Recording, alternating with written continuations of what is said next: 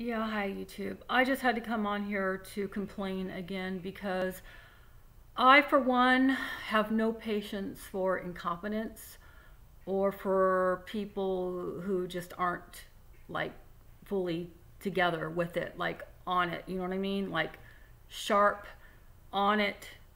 There's too many people that are not on it. They're not sharp. They're not with it. They're brain dead. They're incompetent. They're forgetful. Their brains are infected. However you want to look at it, because I have never experienced this much incompetence ever in history. It's getting to a point where it's really, really starting to piss me off. It's too much. It's too much all of a sudden. So what am I talking about? Well, you may or may not know I did a video a few days ago about people not getting my last name correct, and this is on important things. This isn't just some frivolous stuff that doesn't matter. This is important things like car title, home titles, things that are important when you want to get the last name correct, okay? As if that's not bad enough. So I'm having some floors delivered, right? And this guy, the UPS guy, white van shows up, and I know it's for my flooring. It's the covering. It's the barrier. They said that they were going to have that UPS. So he's back there digging around in his truck looking for it forever, and he can't find it. So I'm thinking, this has never happened before. What's the problem? I'm thinking to myself, why is it taking so long?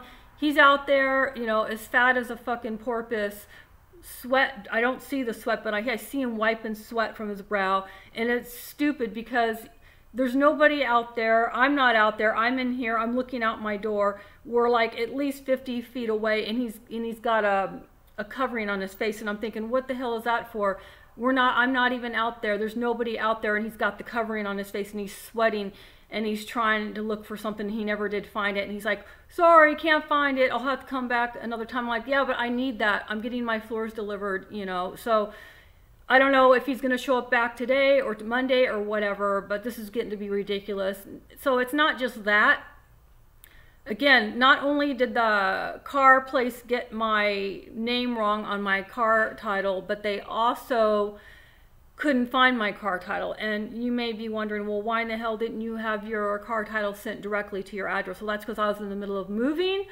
I didn't have an address at the time. I was living in a damn hotel, okay? And I didn't trust the hotel, and I don't want to have important documents getting lost like that. So I had it sent to the car dealer, which they said would be good. They would be able to get my car title sent there.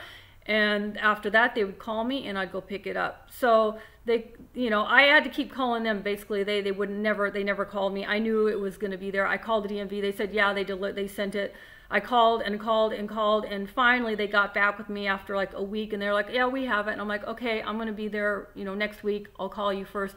I called them the next week, let them know I'm on my way. So instead of being like competent and on it, and looking and getting it ready for me, they did not even bother. They waited until I was there, and then when I was there, they looked and they looked and they looked and they looked, and it took them, I'm not even kidding you, at least 30 or 40 minutes. I was about ready just to walk out of there and say, see you later, I'll come back later, because I don't like being in an enclosed space any longer than I absolutely have to, even if I have something covering, even if they have something covering. I'm just very, very nervous about being in an enclosed space with anybody, even just one person, for any length of time whatsoever.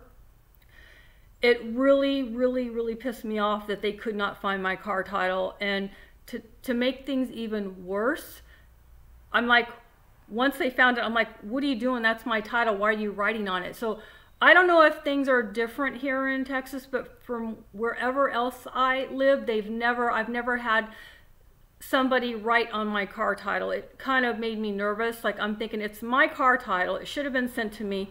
Why are they writing on it? So I don't know what he wrote on it. It looked like he put a date and a signature. I don't know why they did that, but I'm suspicious, and it better not mess anything up when I go to sell it, because if it does, it means that they're not only incompetent, they're quadruple incompetent and stupid, and their brains are infected.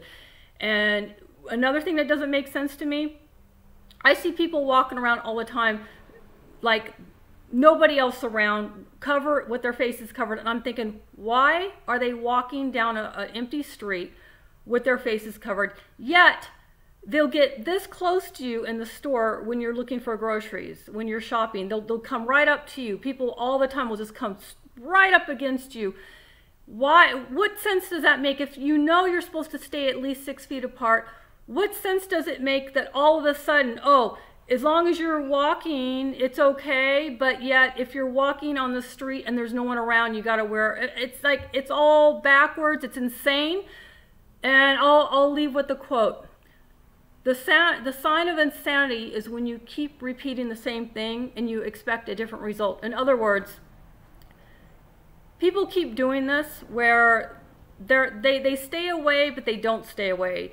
They wear a mask when they don't really have to, but yet they'll get up close to you in the store. Now, why is it still spreading? Well, what people are doing is all wrong. It's all wrong, okay? The mask is a barrier, sure, but it's not going to completely stop it. If you blow smoke through a mask, what's it going to do? It's going to still come out, but it's going to linger here. If you blow smoke without a mask, it's going to come out and it's going to spread. So in my mind, I don't want to be anywhere near anyone ever, ever, ever, okay? Like ever. Like I don't want people walking up close behind me when I'm shopping. I don't want people approaching me when I'm in the store, when I'm asking a question. I want them to stay away. I don't want to like step up close to a cashier even though there's a plastic barrier thing. I don't care. I don't want to be anywhere near that barrier that everybody's been breathing on. I stay away. I say put the money on the counter. As soon as they put the money on the counter, I step up and I grab it and I step back. That's how I am. Why? Because what people are doing right now is not working. And what they're doing is everything wrong. Everything they're doing is stupid. It doesn't make sense. It's like, if you're supposed to stay this far away when you're in line, what makes you think that all of a sudden, just because you're walking around in a store, you can get up close to someone? It makes no sense. And if you're outside walking down the sidewalk and there's nobody around, what sense does it make to have a mask on? Yeah, sure, if you're approaching someone and they're getting closer and closer and you're walking and you see them approaching you, yeah, sure, put a mask on. But if you're just walking down the street and there's nobody in sight, what the hell does that mean? It's stupid. Are your brains infected or what?